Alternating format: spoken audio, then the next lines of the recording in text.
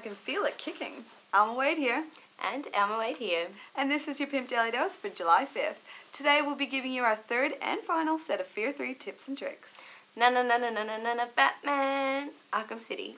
And new Razer gaming keyboards are now available on Mac.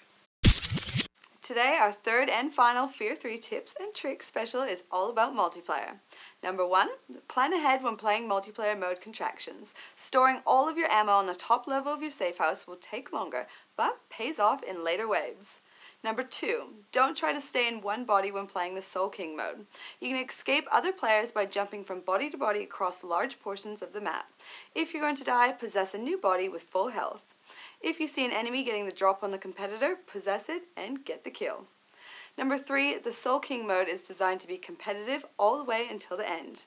The last 30 seconds of each round are the most hectic and critical.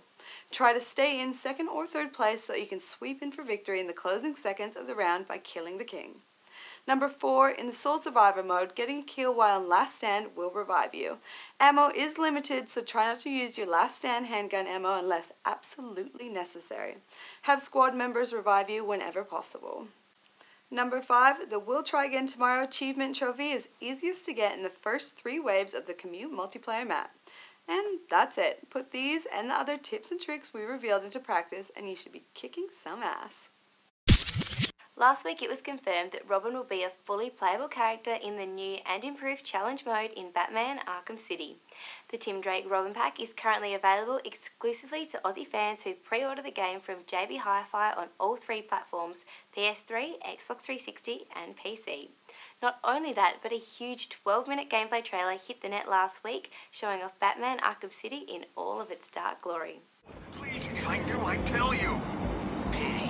You could have saved yourself a big world of pain. If you don't know nothing, We can just hit a button.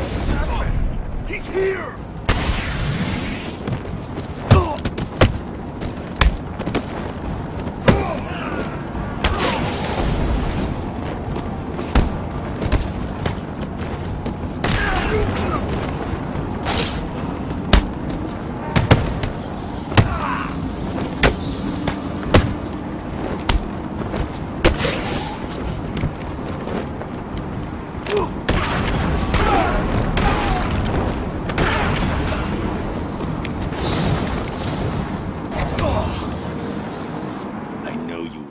See the full video at www.pimp.tv.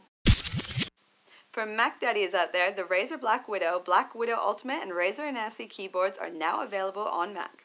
All 3 gaming keyboards feature the standard Mac layout with iconic command and option keys, as well as a row of easily accessible media keys. Also included is the Mac integrated software giving you the power of full customization of absolute typing and gaming destruction in your hands. Prices start at $129.95 for the Razer Black Widow and Razer NASI and $199.95 for the Black Widow Ultimate. And that's your PiMP Daily Dose for July 5th.